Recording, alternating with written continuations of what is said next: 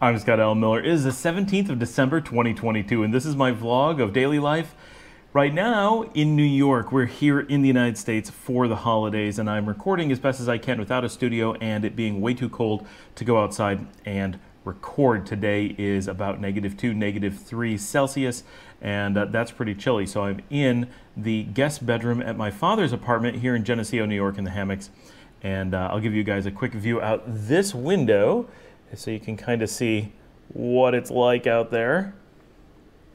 This is the housing development right next to where Dominica and I first lived when we got our first house. I mentioned that a few times on the video. So today is the 17th, and this is our first full day being here in Geneseo for the year.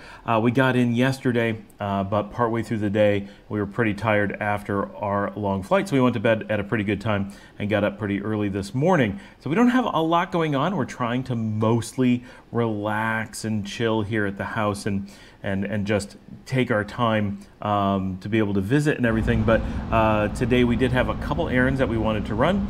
So the morning I got logged in. I have my new laptop. I was able to get online and do a little bit of catch up with work. I'm a bit behind on the videos, but we knew that was going to happen, and we're very well prepared for that, especially now with Liesl helping with the editing. It is so much easier to catch up because I'm able to record these, and with the new camera, the workflow of uploading the videos is so much easier.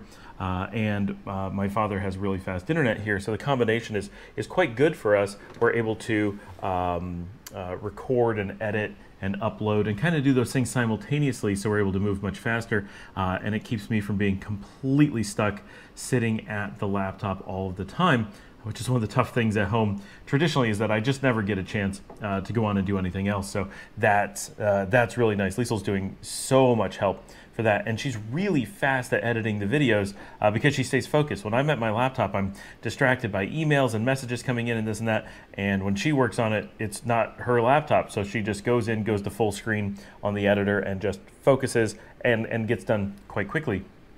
So it's making a big difference. Plus, the new laptop renders the videos.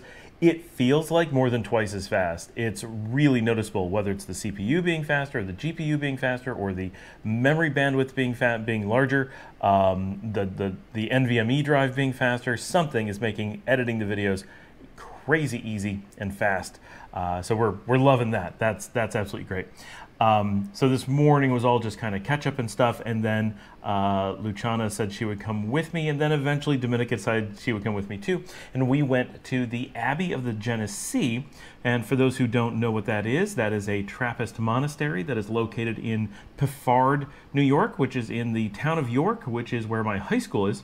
So this is the monastery right down the hill from where I grew up as a child, and they are famous for their homemade or monastery-made bread. And this is the bread I grew up with. My mother loved especially their sunflower bread, but all of their breads. And this is, for the most part, the breads that we bought all through my childhood, especially once I was a few years old. When I was really little, we had a lot of Wonder Bread, but by the time I was little, it was Monk's bread, and that's just what we always called it. It was, get the Monk's bread, go to Wegmans, get the Monk's bread.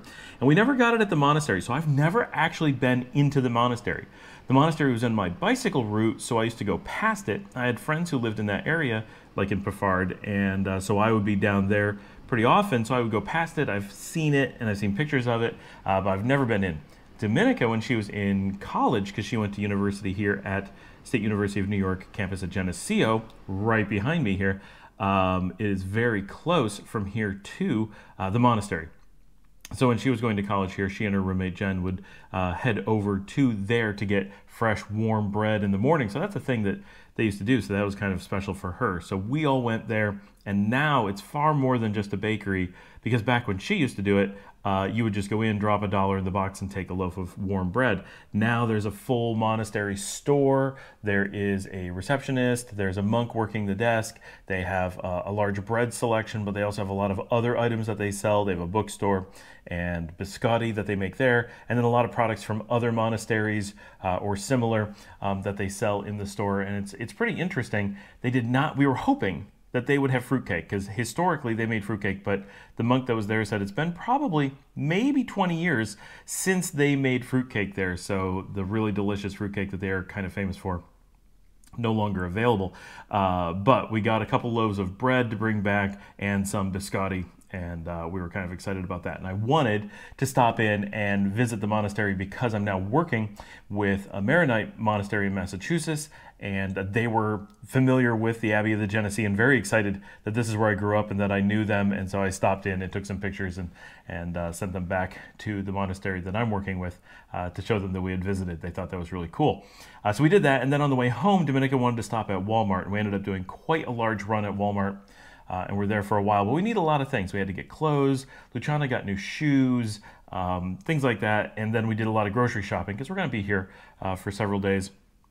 And of course, the big thing for us is that we can't get fake meat products very much. We can in Nicaragua, we can get them, and we do, but the selection is very limited and definitely not the same as here in the US. And since the time that we left, or close to the time we were leaving, a lot of new fake meat products were exploding on the market. Impossible burgers were new, Beyond burgers were new, Gardein chicken was new, and some new players have come up as well. And Morningstar introduced Incognito, which we'd never had before, but we knew about. And so there's all this like heavy competition in the meat-free space here in the US, and we don't have that. We have just very basic options and few and far between, and it's mostly just you can get patties, for example, like burger patties or chicken nuggets. But here in the US, you can get pre-made meals made with stuff, all kinds of things, including like Marie Callender traditional pot pie made with veggie chicken. We don't get stuff like that. You have to make everything yourself. So the pre-made stuff is very exciting. Morningstar has a lot of new things that they didn't have before. Impossible and Beyond just have huge selections. So once we found that, we were pretty excited with all the different things that we could try. So we spent a bit of time investigating that and shopping. We got quite a load of things. And then came back to the house and hung out for the afternoon. I got back to work. I do have a lot I have to do. And then this evening, our food for tonight, we didn't want to go out, so we ordered Pizza Paul's. This is the pizza that we prefer here in Geneseo. I do like Pepperonis and Pavilion better. That's what I grew up with. Even if I didn't grow up with it, I'm pretty confident I would prefer it. But Pizza Paul's does a really good job. They no longer have their own blue cheese. When I was young, their blue cheese was the best around. Now they're just using pre-made in little to-go things, so that's unfortunate. And they used to have really good brownies. They don't do the same brownies anymore. I mean, it's been over 20 years, right? Well, almost 20 years. So things are not going to stay completely the same. But the pizza is basically the same and very good. Everybody enjoyed that. And Dad I don't think he's ever had Pizza Paul's, or if he has, it's been many, many, many years. And so he was pretty excited when he tried it. He's like, oh, this is a good pizza right around the corner that he can have delivered. He has not really been doing delivery here in his apartment. Mostly he gets groceries and cooks at home or goes out to, eat with people. And so delivery isn't such a big thing, but having those options and having systems set up for that. I think they use a thing called Toast here. They don't have, obviously, Hugo and Pedidos Ya like we have down in Nicaragua, but they also don't have Uber Eats and DoorDash and that stuff here in Geneseo. So they have their own things, and some places do their own delivery. So now he has that set up and is able to do that. But we had good luck last night with University Hots and tonight with Pizza Paul's getting delivery here to his apartments. So that seems like a pretty good, cool option for doing that here.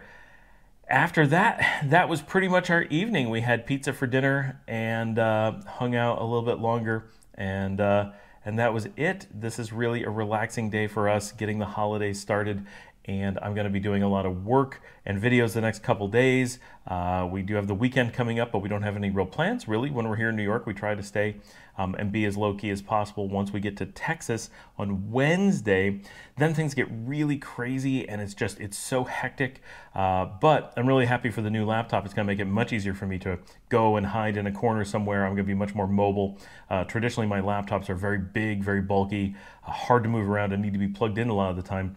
This laptop, it looks like it's lasting me multiple days on a single charge. It's very light, very small. Quite rigid, so it's easy to just grab it and move from place to place. It's a 13-inch machined aluminum, so very, very easy to move around.